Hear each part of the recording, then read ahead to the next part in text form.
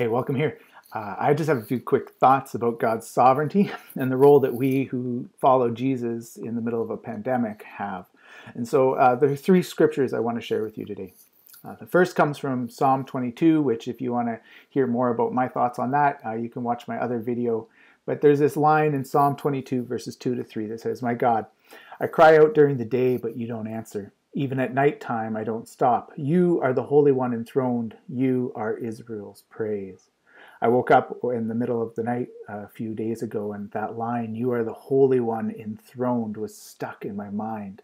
Like, who is Jesus? Jesus is the Holy One enthroned. So in Revelation, there's this amazing picture of Jesus on the throne while the seas, which represent chaos and powers, are stilled. Revelation 12 tells us that Jesus is the one in whom there is all salvation, all power and authority, and the kingdom of God is here with him. I find so much comfort in that. I love to know that my Jesus is the King, that he is victorious. I love that Jesus is the bringer of peace and healing and hope, and that in everything that is happening now, that has happened in the past, and everything that is still to come, Jesus is not threatened. There is no rival who can take Jesus from the place that he has won. We're in the season of Lent right now. We're moving towards remembering that decisive moment on Good Friday when Jesus won the war against the devil and all those who would seek to disrupt God's peace. And that is good news. But there's this other verse that's been on my mind a lot, and I just want to give some background to that. So on Palm Sunday, the crowds gathered and they celebrated this king who is coming. And in 5 days, they realized that Jesus is not the sort of king that they were expecting, and they actually turn on him. They wanted someone who was going to rule the way other kings ruled. I think sometimes as Christians, we still take that old notion of kings and power and we put them on Jesus. So in Revelation, there's this declaration that says, look, there's the Lion of Judah. And when John turns, there is no lion. There's only a slaughtered lamb. Jesus doesn't become a lion after his resurrection. Jesus is still the lamb who was slain. And so as people's lives are being upended, as we see the death toll grow, as the situation gets more and more dire, there are some Christians who are still looking for a lion. Maybe they say things like this: well, this is all God's will, or God is sovereign and in control, don't worry. Sometimes even the worst thing maybe we say is God is causing COVID like he did the plagues in Egypt. There are streams of our faith that talk about the sovereignty of God, and they have this big idea that because God is all-powerful and all-knowing, God must control everything that happens. So here's the thing. For many reasons, I find myself in a stream of other Christians who just simply argue that math, all-powerful plus all-knowing equals total control, just doesn't add up. It is not the most true of what we read in the Bible. And actually, I just find the idea fairly appalling that the God of love revealed to us in Jesus would cause a virus that targets the weakest and most vulnerable in the world.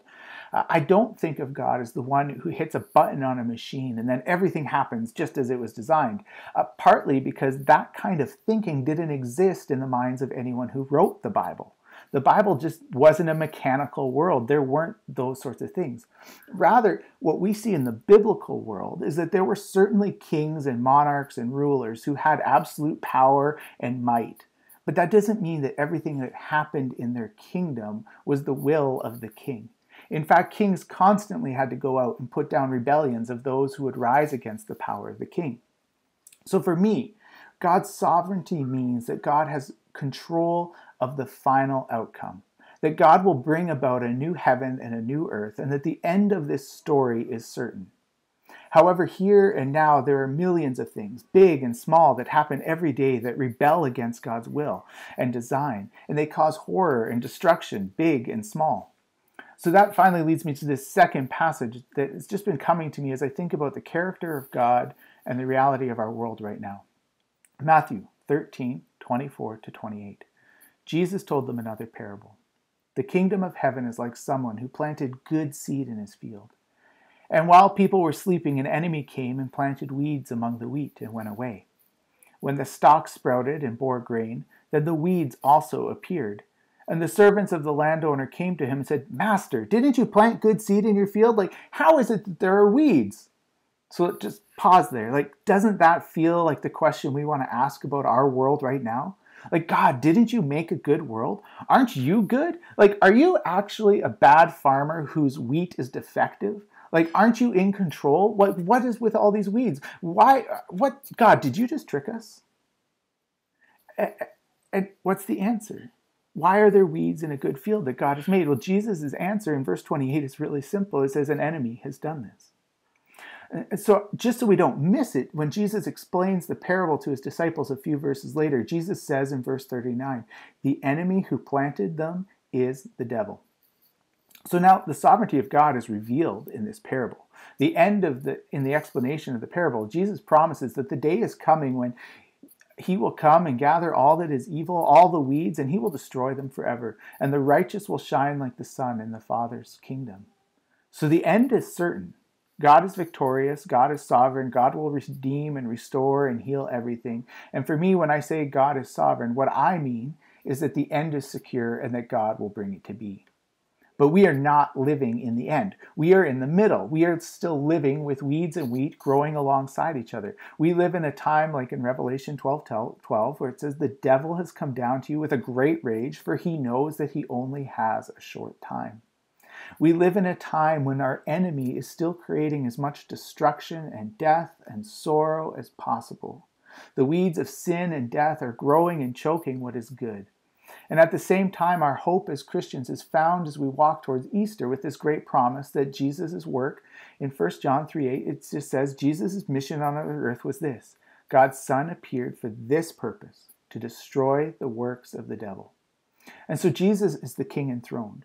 But there are things happening in this world that he does not control or will, but are actually the result of our great enemy, the accuser, the devil, who is seeking to destroy us and the world. Which leads me to one last scripture that I want to share with you today. And it's just, we want to ask the question, given that Jesus is on his throne, given that there is an enemy who is wrecking the world, how are we supposed to live in this world then? And so this scripture's been sticking with me for the last few weeks. It comes from Judges 6. So there's this great oppression of Israel by a rival country. And a man named Gideon is hiding and sneaking and trying to not to be discovered and have his food stolen and be abused and all those other things. And God shows up to him, and the conversation goes like this. Judges 6, verse 13. But Gideon replied to him, with all due respect, my lord, if the Lord is with us, why has all of this happened to us? Where are the amazing works that our ancestors recounted to us, saying, didn't the Lord bring us out from Egypt? But now the Lord has abandoned us and allowed Midian to overpower us. And then the Lord turned to him and said, you have strength, so go, rescue Israel from the power of Midian. Am I not personally sending you? And then in verse 16, the Lord says, because I am with you, you'll defeat the Midianites, just as if they were one person. So I love Gideon's honesty. Like, I love this question. No offense. With all due respect, this sucks. This is garbage. Like, why don't you do any of the cool stuff like my ancestors told me you did? Like, why don't you just swallow up the army like in the Great Sea like you did last time? Why don't you just act on your own and make this all go away? Why don't you just stop the virus from spreading? And the reason is God's plan, A, B, and C, is to partner with his people to make things happen in this world. 1 Corinthians 1 verse 9 says, God is faithful, and you are called by him to partnership with his Son, Jesus Christ our Lord. So you and I are being called to be agents of God's peace and reconciliation and hope and healing and rescue in the world. So while we don't get to answer the question, why is this all happening? Though I would suggest to you that the most likely answer is that an enemy has done this. We do have a job to do. We are called to help extend the rule of Jesus who is enthroned.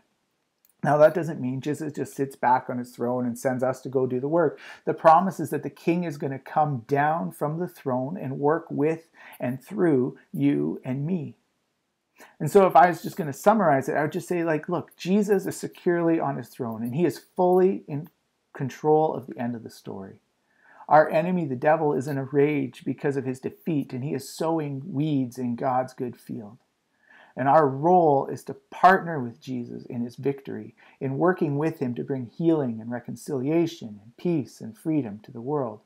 And so I hope that for you and I, we're not going to be people who just sit back and complain about the way things are. We're not going to just sit back and say, well, God, you're in control. It's all for your glory, whatever. This is all good because you're in control. No, because you and I are called to be part of the solution. You and I are called to enter into the places we can to bring God's rule and reign to life. So I'll close with this. We pray the Lord's Prayer at our church every week. And N.T. Wright observes that when we pray the Lord's Prayer, we are recalling the events from his life and ministry, and in effect are declaring that we too want to be part of Jesus' mission. The focus begins to turn from our worries towards his work in the world, and we are reoriented towards his will as the main view on the horizon. So we want to work to bring God's will on earth as it is in heaven. And may that be true in our lives. Thanks for watching, and we'll see you again.